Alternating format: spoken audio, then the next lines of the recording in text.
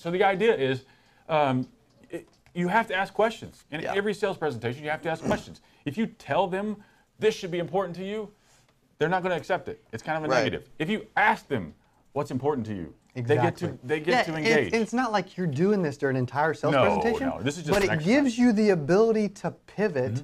Like I'll use the example again because we got a bunch of new listeners and followers. Is hey, what's the price, man? How much is it? What's the quote? How much am I going to pay? If you're not ready to answer that as a salesperson, how are you going to handle that? Yeah, absolutely. And you should be asking questions. It's a good way to What's up, James? What's up, Joe? It's a good way to control the conversation by asking questions and getting them where you want them to go. But if I push effort, if I create more effort, if I do 10 times what I was doing before, if I learn more, if I read more, if I take more sales training, if I enroll in coaching with a mentor, then my effort will push my capabilities all the way over. And then you've got the possibility for a lot more success. Don't you guys like that? Dude, I like bigger circles, bro. I like bigger circles. A lot more. But you've got to be able to be passionate and increase your opportunities. You've got to put in the effort, because talent is not enough. You've got to put in the effort to increase your capabilities, right? If you increase your capabilities. Now, word of the day, word of the week for our show is effort. I believe it's effort. I believe I've never seen anybody put in more effort than what you put in. And I'm trying to keep up with that. Thank you, bro. But if those of you that are watching, if you need coaching, if you need training, if you need a script, if you need whatever it is that you need. You just need to be more capable of making more money.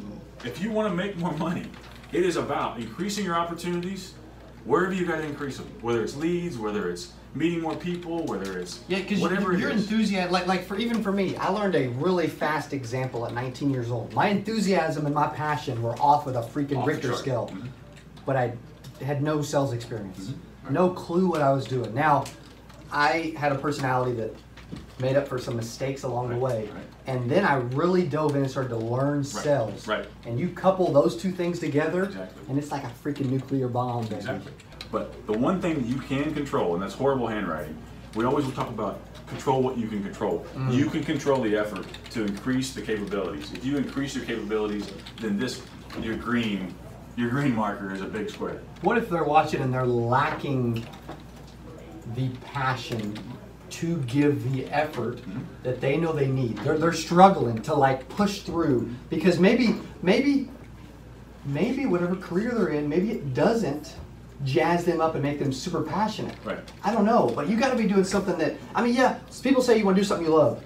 Dude, I want to do something that I'm freaking passionate as freak about. Yeah, if you find something you're passionate about. Now, I believe this is where we talk about self-awareness all the time. I believe the passion exponent is where we talk about self-awareness, because maybe it's that I don't enjoy selling cell phones every day, but I'm passionate about putting my kids through college. So I will find whatever I need to do to do that. Exactly. That's where you find it's self-awareness. What are you passionate about? Because there are things in your life that you're passionate about.